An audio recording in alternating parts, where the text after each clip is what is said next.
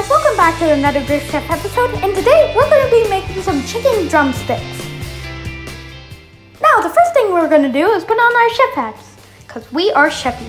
Then, we're going to take these mixed ingredients and put it with the chicken. And then, we're going to take the chicken, oh, by the way, it smells really horrible, and put it in a plastic baggie. Then, right after that, we're going to take some tongs. It was being really rude to me, so I made it pick up the raw chicken and put it into the plastic baggie. Once they're all in, you take all this mixed ingredient, put it with the chicken, and mix it all together. Now, those ingredients had a really strong scent and made me cough, as you can see here. So, I went to go drink some water.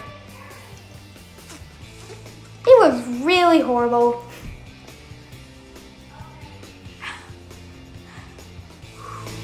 After that, I went to go take some olive oil and put it into the plastic baggie and shake it.